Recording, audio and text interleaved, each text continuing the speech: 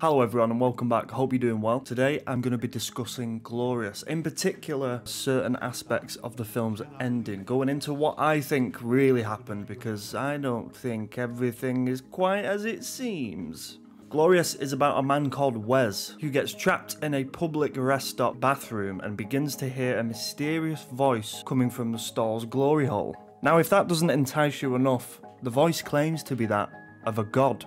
One with powers that can destroy worlds and galaxies at will. That's it, that's the premise for this film. The film begins with Wes dishevelled and somewhat erratic, stopping at a rest stop after what has clearly been a very long drive.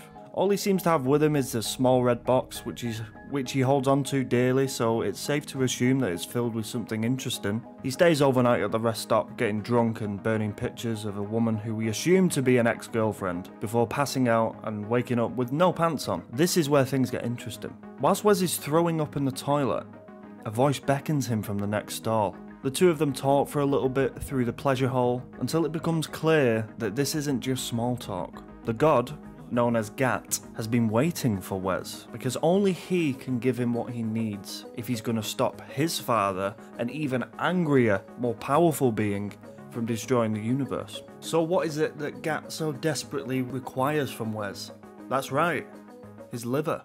I was probably just as disappointed as you when I found out that there was going to be no cock removal, or, you know, no funny business, but hey, there you go. So after a really hilarious scene in which Wes thinks that this god requires his penis, and he proceeds to insert his member into the pleasure hole, and Gat is like, what the hell is that? There's a incredible line of dialogue in the scene, and I had to write it down when I heard it because I didn't want to forget it. Upon seeing his penis, Gat says this: what the hell is that? You thought your human penis was going to save the universe? It's the fact he says your human penis. Like, what other kind of penis would it be? So once I stopped laughing hysterically at that scene, it got me thinking about the whole glory hole aspect and its relevance to the actual story. And there just isn't one. You take away the misunderstanding of what Wes thinks Gat wants him to do, it's nothing more than a gimmick. And I understand filmmakers thinking they need to use gimmicks to try and get people to watch and engage with the films, but it's still a little bit annoying.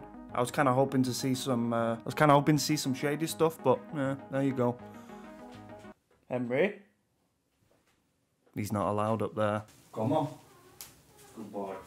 Good boy. Cheeky boy. Sorry, where were we? So, after Wes successfully removes his own liver, we see more cryptic flashbacks and memories from Wes, and are given some crucial information. The woman we assume he has just broken up with wasn't a victim of heartbreak, but was in fact the victim of Wes's much more sinister pastime. It's easy to miss, and I admit that I missed this myself. It was only after rewatching the last 20 minutes that I noticed it myself.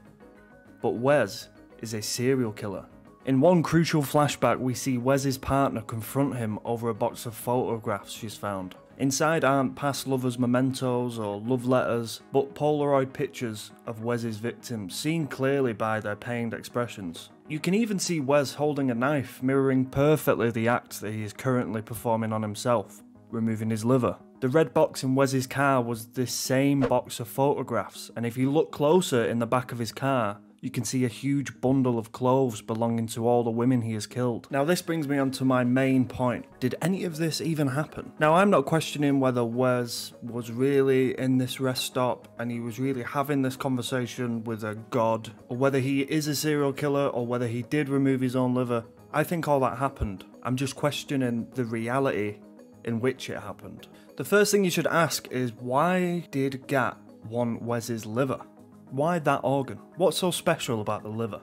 Now, if I was a god and I was looking to fulfill some sort of weird human anatomy bucket list, I'd go for the heart or something, or the brain, or, oh god, I don't know, the penis. So then you look at the significance the liver has on a human body, and it's hinted that Wes has got something of a drinking problem, which, obviously, alcoholism massively affects the liver. If you end up with liver failure, you know, it can kill you. I believe that the entire sequence of events that we see unfolding in this restroom is viewed through the lens of Wes's guilt and conscience. Wes is now punishing himself. It's hinted at that he has a drinking problem, so that would make sense as to why he would want to remove his liver.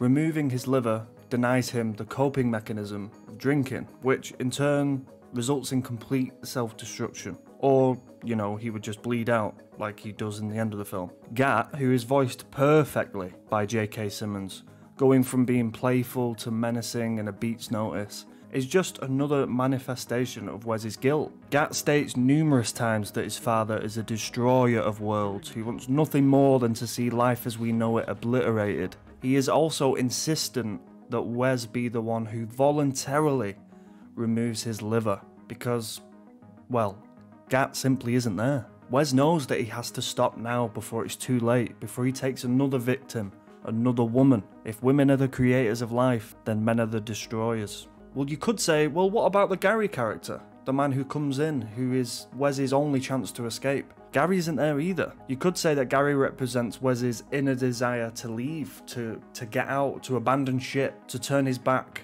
on sacrificing himself for the good of the universe.